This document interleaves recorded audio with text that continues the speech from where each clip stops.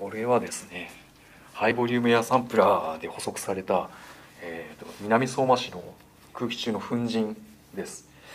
で、まずハイボリュームエアサンプラーでこういう機械で、南相馬市でこういうのを設置して観測された方にちょっと提供していただいたものです。フィルターというのはこういったもので、このフィルターが1枚だけなんですけども、放射線像では期間を分けて捉えたものを3つ並べてます。左から13年の4月下旬、13年5月上旬、13年5月下旬から6月頭までっていう、13年4月から6月までを一連にして並べたって感じですね。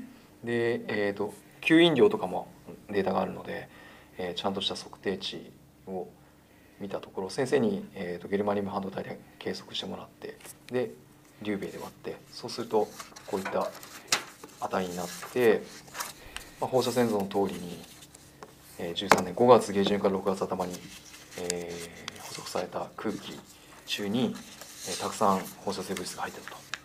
で実はですね、これ通ってる最中は全然分からなかったんですけども、その後ですね、朝日新聞かな、報道がありまして、このまさに汚染が強く移った期間にですね、福島第一原発から粉塵が飛散していたっていう報道がありまして、でこのエアサンプラー以外にも他の研究者たちが同様に測ってたハイボリュームエアサンプラーでも同様に通常時の比べて10倍程度強い、汚染を観測しています。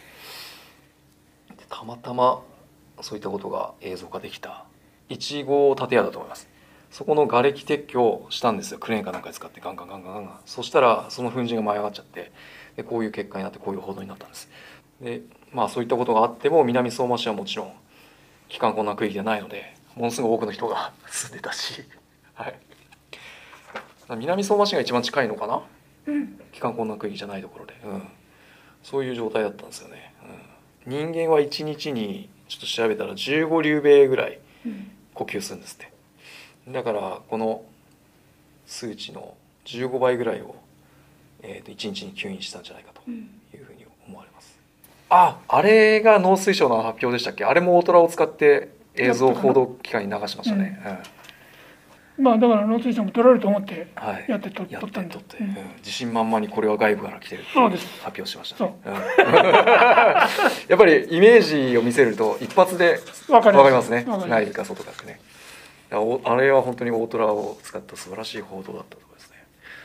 あれ小高地区とかで試験的に米を作ってたんじゃないですか。2013年だから。農水省何箇所か試験的に作ってた。ないとね、こんなしょっちゅう振られたらね。農業やってらんねえよって話。測定値がさ100メートルっていうのがさ簡単に超えるわけだな。微量でも1点でも出たらもう警戒警報だから。そうですね。出荷停止だから。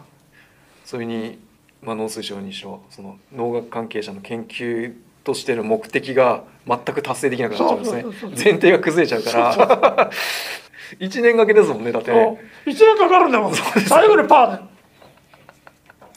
カチーンですよ。いや農水省ご苦労さんでした。はい、素晴らしかった一遍だから原子炉周辺の建屋の中にどっかに吸着したやつが、もう一回舞い上がったっていうわけだから。そうですね。そんなこともあるんだなっていうことですよね。舞い上がりやすいやつが。山火事もありましたしね。2回もありましたね。引き続き、YouTube 最後までやり抜くつもりでおりますので、引き続きチャンネル登録と、高評価、そして、シェアのほどしていただけたら大変ありがたいです。あとは引き続き本の方もよろしくお願いいたします。Please let me explain about our archive apps. This app includes more than 170 autorradiographs. You can manipulate 3D autoradiograph, compare to sample original photos, and magnify all of them. In addition, you can filter them with the sampling year and the types of samples and search them even with inexplicit words like a tree or fish or reptile. On top of that, you can read our latest book and watch the videos where we explained our works one by one. Please check it out. Thank you.